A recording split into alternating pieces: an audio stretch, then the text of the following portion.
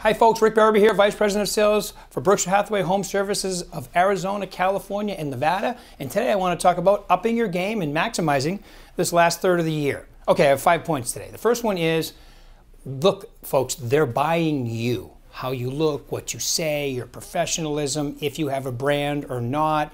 So that's important. That's why real estate, the personal touch will always be there.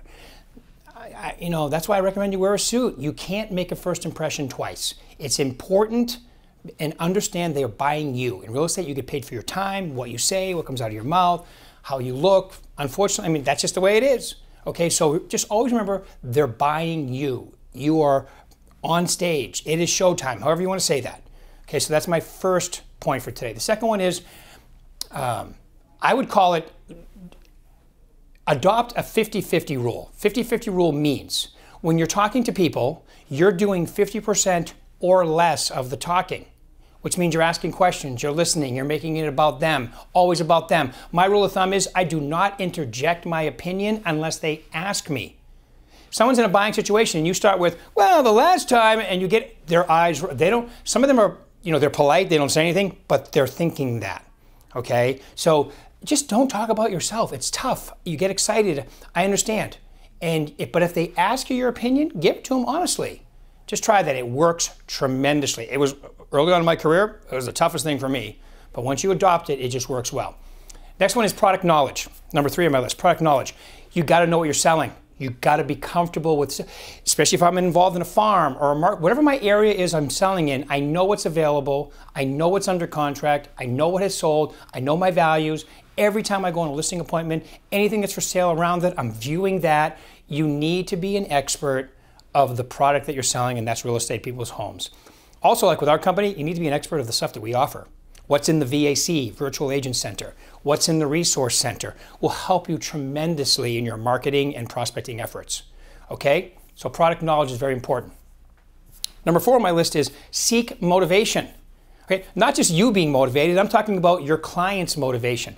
Where they're going, how soon they need to be there, what's important about it. People are moving. It is in the top 5 most stressful things you can do in life, moving. All right, so you need to understand that and make it all about them and keep it on their motivation. And, all right, like as a coach for our company, whenever people get into a hard time, I was on this appointment and here's what happened. My first question is, whoa, whoa, whoa, tell me where they're going. Well, that's the problem, they're not motivated. Well, that's your problem. Okay, you need to be spending your time with people that are doing something. It's the most frustrating part. It's the best business in the world to be in if you're dealing with motivated people. If you're not, it is the most frustrating. You have no leverage. They don't really need you. Okay, it's entertainment. All right, so you got to be dealing with motivated people. And the last one, and the toughest one for most of us, is keep it simple. That's why I think I was relatively good at real estate. It was simple. I have the unique ability to not overcomplicate anything. All right, and I think that's very important.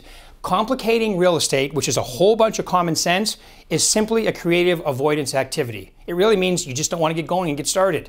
Keep it simple. You need to talk to people. There are only 5 lead sources: expired, for sale by owners, just listed, just sold, which is really farming, okay? And your SOI. Talk to people every day. I was on a coaching call this morning, and this gentleman's goal is to talk to 20 people every day, and he hasn't been doing it. Sound familiar? And here's what question I asked him.